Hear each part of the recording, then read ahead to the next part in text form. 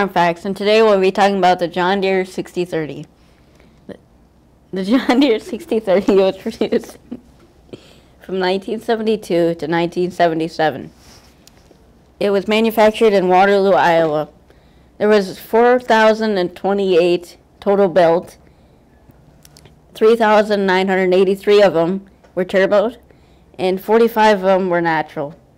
The original price in 1977 of a 6030 was $29,000. The John Deere 6030 came equipped with an 8.7 liter 6-cylinder diesel engine and a 8-speed partially synchronized transmission.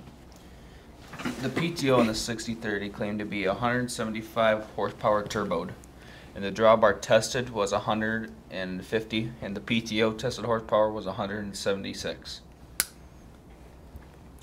The fuel capacity of a John Deere 6030 was 73 gallons, and the hydraulic system held 16 gallons. And this is Farm Facts.